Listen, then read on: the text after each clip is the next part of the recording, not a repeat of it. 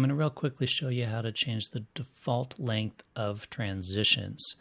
In this situation, I've got this clip on the right and this clip on the left, and let's say I want to push from one to the other. When I drag the push effect on there, by default it is 1 second, and it's going to be that way for every transition. Well, I want all of my transitions to be a bit quicker than that. If I just want to change this one time, well, I can do that in the effects control and just adjust it as I choose. But of course, as soon as I remove it and put another one on, it's going to be back to that original. So to change the default length within effects, so wherever your effects window is, by the way, if you don't see it, go up to Windows and make sure you've got effects selected. Click those three little dots there right next to the name and go to Set Default Transition Duration.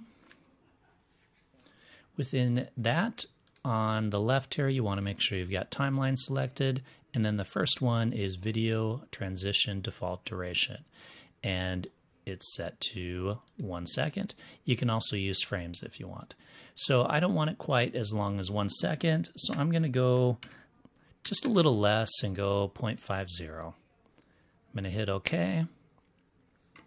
And now you'll notice when I drag and drop a transition, it's shorter and transitions much quicker, which is exactly what I want.